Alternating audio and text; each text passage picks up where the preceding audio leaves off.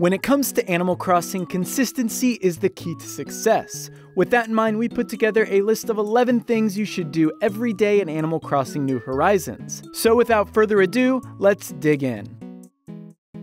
Hit all the rocks. As strange as this one sounds, it's important to do every day. Hitting rocks will get you clay, stone, iron nuggets, gold nuggets, and of course, money. In order to get the most resources out of any given rock, you need to hit it multiple times in quick succession. This sounds easy, but every time you hit a rock, you'll get knocked back slightly. In order to prevent this, we recommend digging some holes behind your character with a shovel before you start smacking it. If done correctly, every square adjacent to the rock should be occupied by either money or crafting materials.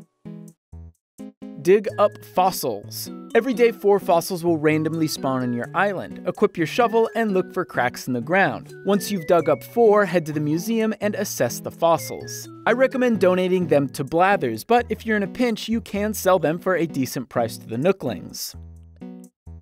Check the Nook Stop machine. Inside Resident Services, you will find an ATM. You'll want to check this machine every day for a few reasons. First, you can order from a rotating selection of items, including 1 KK Slider song per day. Trust me, they're worth it. Second, every day you check the Nook Stop machine, you will get some miles, and you'll get more for every consecutive day you check in. It does cap out at 300 after 7 days though, so keep that in mind.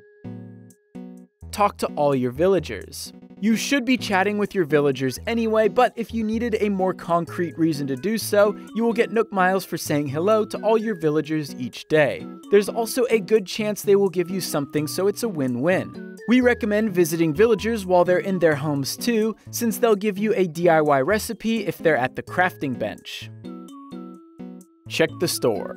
Unfortunately, you won't have an actual store right off the bat, but Timmy will sell unique items every day at the Resident Services tent, so make sure to speak to him when you get the chance. Once the store is built, Timmy and Tommy will tell you about hot items. Basically, every day, Timmy and Tommy will give you double the selling price for a specific item. If the hot item is something you can craft easily, it might be worth your time to craft a few and sell to the Nooklings for some extra bells.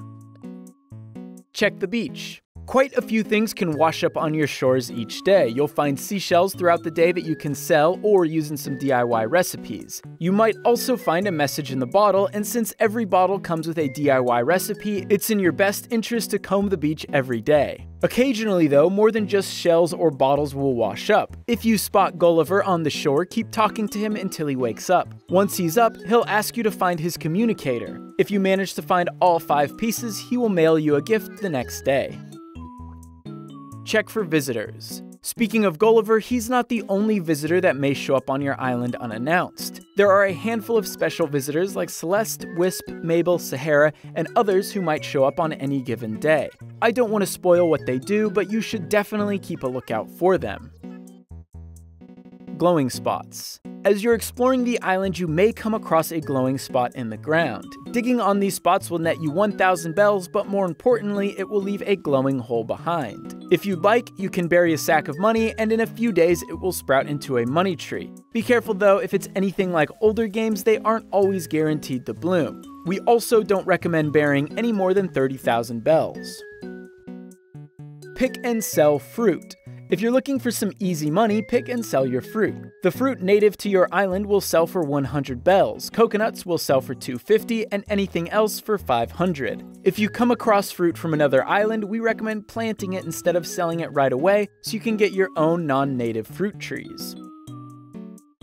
Hit trees. You will need a lot of wood for crafting, and your island can only produce a finite amount each day. With a flimsy or stone axe, hit your trees each day. This should net you a good amount of softwood, hardwood, and regular wood without cutting down the whole tree. While you're at it, you might as well shake trees too. Occasionally, they'll drop furniture or money, or, if you're unlucky, a wasp's nest. However, they do sell for 2,500 bells apiece, so you might want to get your net ready. Visit unexplored islands. Technically, you can visit unexplored islands as much as you want so long as you have the miles to purchase tickets. However, we recommend going at least once a day because some of these islands can have some awesome rewards. For example, we found an island infested with tarantulas and one covered with money rocks. And that's it for me. If you want to know what we thought of Animal Crossing New Horizons, be sure to check out our review in progress, and if you're just beginning, be sure to check out our Day 1 guide. Thank you so much for watching.